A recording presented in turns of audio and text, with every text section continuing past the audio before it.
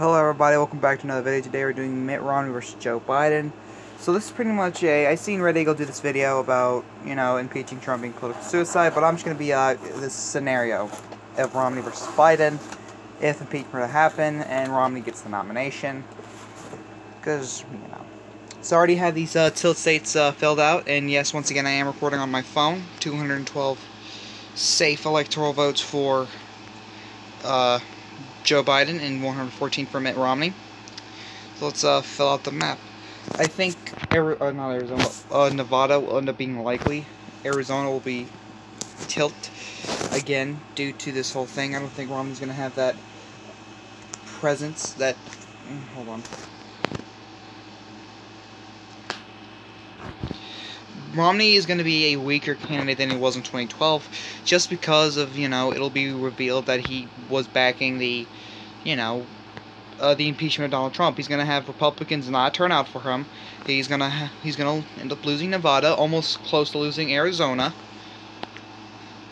Okay, it's like Texas is going to be won by a lower margin because Texan Republicans are not going to come out there for Mitt Romney because Texan Republicans enjoy Trump being president. Not a lot of people in Texas want Trump impeached unless they're a Democrat. As well as Nebraska's 2nd congressional district, it's going to be close. Biden's going to be close to winning that state, and we can all thank Romney for that. Say goodbye to winning Minnesota. It'll be won by likely margins, yes, but still. Arizona, I'm going to go back to my original belief. I think Joe Biden's going to appeal to voters in that state. He was going to claim it as his own, as one of his home states, and he's going to win that state. In the Rust Belt, he's going to win Wisconsin by tilt. He's going to win Pennsylvania by lean. He's going to win Michigan by a 9-point margin, just like I said in his video against Trump. I had him winning by a lower likely margin, but this time I feel like he's going to end up winning it around the same margin Trump won Iowa. It's going to be close. I think Romney will end up winning Ohio by tilt margin since Kasich is on the ticket, since Ohioans love John Kasich, and I think that's the main reason why he wins Ohio.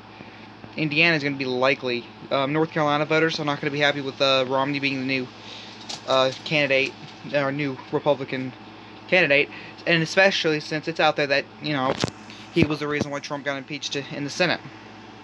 He was the reason why he got removed from office.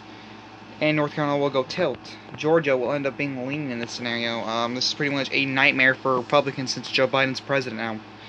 Yes, Joe Biden, Presidente. I honestly believe Florida would flip in this scenario. I think it's all going to be because of Andrew Yang. Andrew Yang is going to go out there in the Panhandle and Peninsula, try to go out those voters for Joe Biden, and that's exactly what's going to happen. Say goodbye to flipping New Hampshire, guys. It's going to be close. It's going to be likely. And Maine at large. You guys, or Maine at large actually, say. But I do think Romney will end up winning Maine at large, not by a big margin, maybe by like lean. But guys, here's the final map. Hopefully you can see that. Guys, this is what'll happen if it's Mitt Romney versus Joe Biden in 2020. Joe Biden wins 313 electoral votes, not 350 something like Obama did, but still. But so guys, how'd you enjoy this video? Hope you guys enjoyed. Don't forget to like, comment, subscribe, click that bell for notifications. My Twitter is ParkCast21 if you want to go follow me there. This is the Catic one saying, peace.